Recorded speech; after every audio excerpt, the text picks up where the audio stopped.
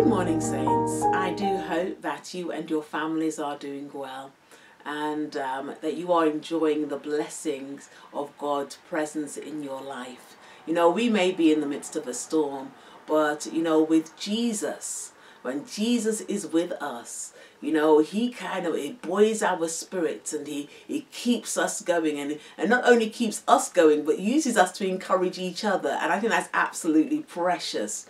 And so let us, bow our heads at this time as we seek to meditate upon God's words. Let us pray. Dear Father, thank you so much for your goodness and your mercies towards us. Thank you for your great love. Lord, with you in our lives, Lord, we can face each and every day of our lives. Lord, the blessings as well as the challenges that life often brings. Lord, for we know that when you are there with us, when you are ordering our steps, when you are guiding us, Lord, we have nothing to fear.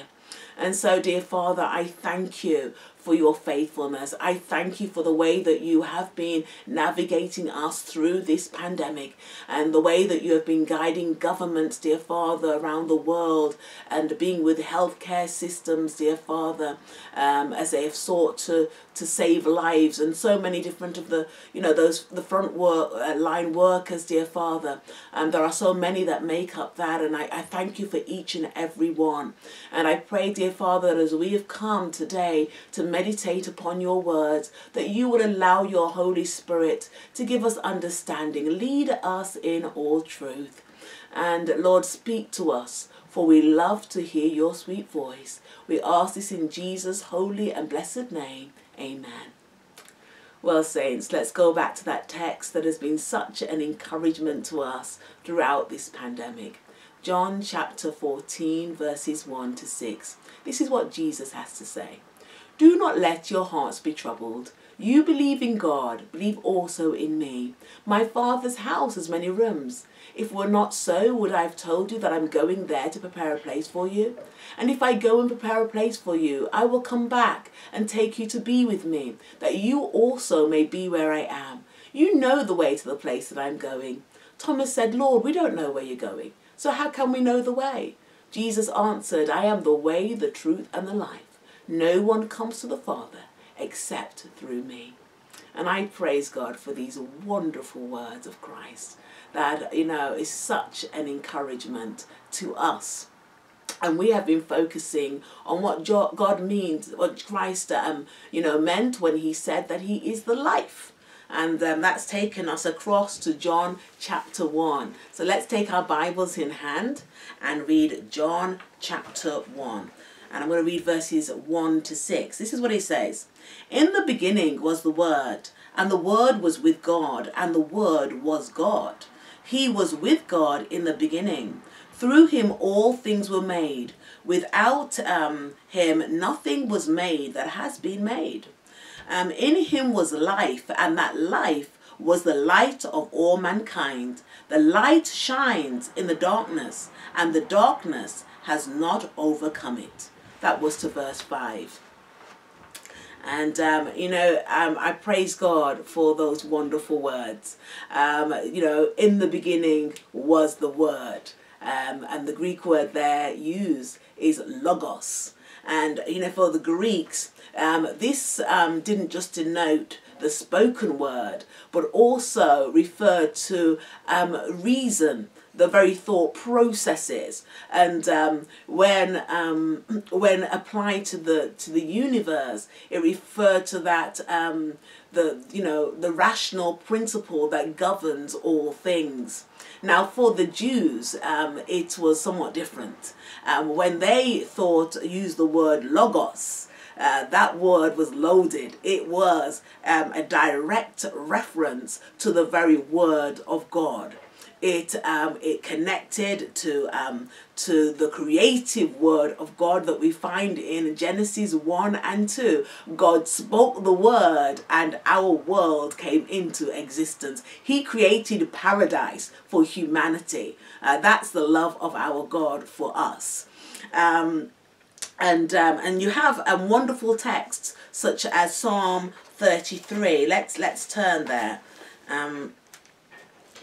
Psalm chapter 33, and that's and verse 6. Psalm 33 verse 6. This is what it says. By the word of the Lord the heavens were made, their starry hosts by the breath of his mouth. You know, that's something that the Israelites, they truly did celebrate. The creative power of God. And turn also to Psalm 119 verse 89. This is what it says. Verse 89. Your word, Lord, is eternal. It stands firm in the heavens. Isn't that precious?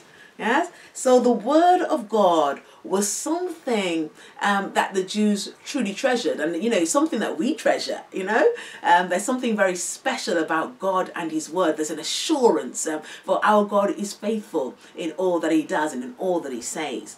Now it also referred to the law, the Decalogue, yes, the 10 Commandments, the 10 words, as it's also referred to. This word of God that the Jews were to live by, not just for the Jews, but all people. Yes, and this was something that was well and truly treasured, and we looked at that last week. And so for the Jews, the law was the means by which God shared with his covenant people the way that they should live. And it was the way of life, and it's just really wonderful that that they embraced this. Even though we know from their history that they did have a bit of a checkered past, but as they came to reflect on their law, it was very central to them, and especially at the time that Christ was going to begin his ministry, it was right there, and we're going to see some of the battles that take place because of Christ's perception of the law compared to the scribes and the Pharisees, and so we're going to really understand the nitty-gritty of the perception that they held as regards the law. Yes. But as we look at John chapter 1, it says that, yes, in him was life. Yes. Now for the Jews, to keep the law was life. Yes. And Jesus, he says that John stated that to have been with God, the word was with God, yet it was distinct from God. Yes. But also it was God. Yeah. And this is a direct reference to our Lord and Savior, Jesus Christ, a member of the Godhead. Yes. And if we look at Romans chapter 9, let's turn there. Romans chapter 9.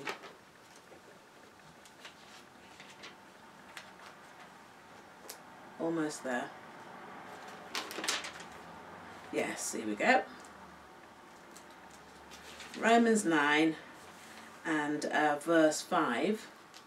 There's one more page to turn here.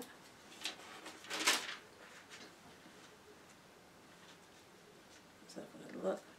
These pages want to stick together. Yes. Romans chapter 9 and verse 5. This is what it says. The Apostle Paul is speaking there. Here, it says, "Theirs are the patriarchs, and from them is traced the human ancestry of the Messiah, who is God over all, forever praised. Amen."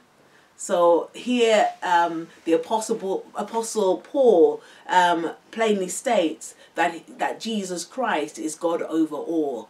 Yes, and this is something that John, in this prologue to his gospel, under the unction of the Holy Spirit, is plainly stating Jesus Christ, the Messiah, is none other than God.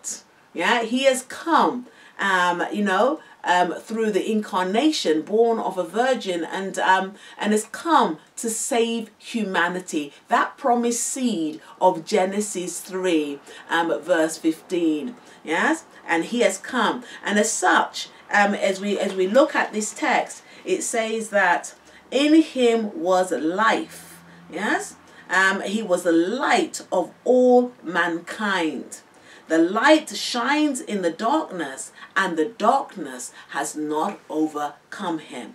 And that's one of the things that we find in John 3:16, a most favorite text. For God so loved the world that he gave his only begotten Son, that whosoever believeth in him should not perish, but have everlasting life. Jesus came to this world to save humanity. Yes? To give us life.